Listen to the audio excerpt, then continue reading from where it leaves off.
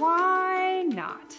Weavers love to discuss their favorite knots, and in this short video, I'd like to round up 3 of the most popular knots that weavers use to tie onto their front apron rod. First one I'm going to start with is a square knot. So to work that knot, we are going to take a bundle about 1 inch wide, and in this case I'm starting just to the right of middle just to help hold up my rod as I work. I'm going to split the yarn in half, bring it around the rod, and tie the first half of a square knot. So I'm going to work that all the way across. You can work right to left, left to right, in any direction now. The only reason that I started there was to keep that knot up. So I will meet you up when I finish this first step.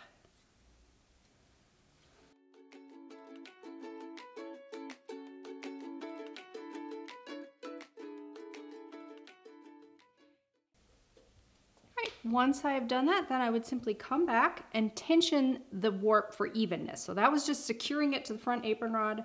Now I can pull up, maintaining contact with the warp, and pull back to tension the warp. Give it a little pat. Once I am satisfied with the evenness of my warp, I can always tighten it with my loom. I'm just looking for evenness. I'd come back and secure the second half of that knot.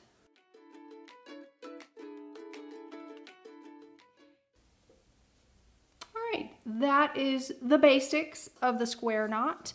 The other popular knot is called the surgeon's knot.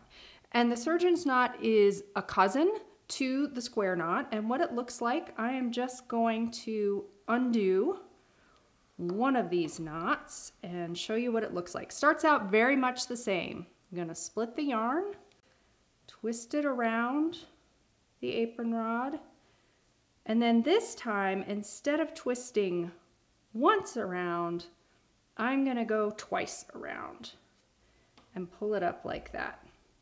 Now the beauty of the surgeon's knot is that you can adjust it and you don't have to untie anything when you're done.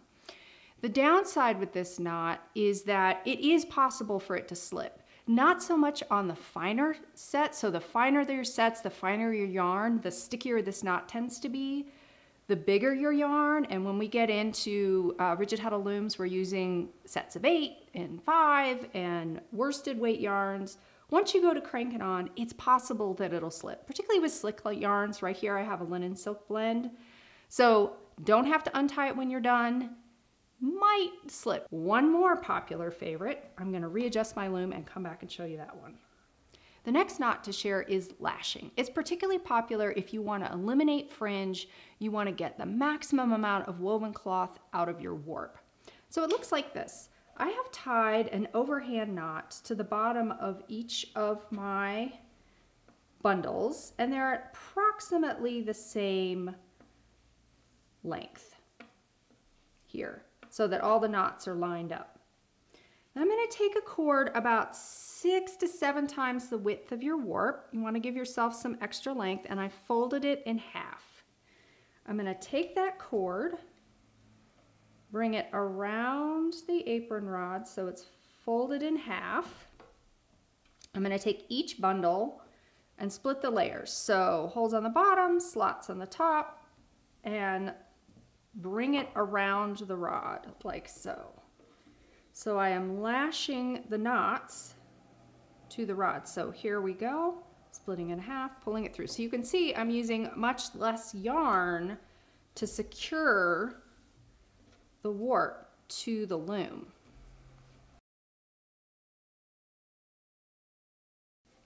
Okay, then once I have it secure, I'm going to come in and just take a half hitch, so form a little loop and bring the yarn up through the middle here, the tail of the yarn, and then go in the other direction. That's just to secure it. Then I'm going to come back and actually do the tensioning. So I'm going to pull up on each of the little bundles and tension the yarn until I am happy with my tensioning. Then you want to come back, make sure that you keep the tension on here, and secure the warp with a couple other half hitches. So form a little loop, bring the tail up, and voila. There you have a tensioned warp.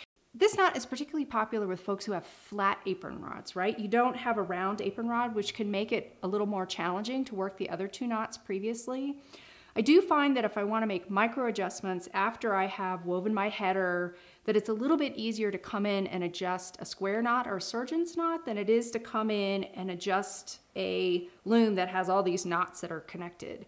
So with all things, there's always advantages and disadvantages to each approach. The good news is we're building our know-how muscle so we can weave the cloth that we want. So until next time, petals up.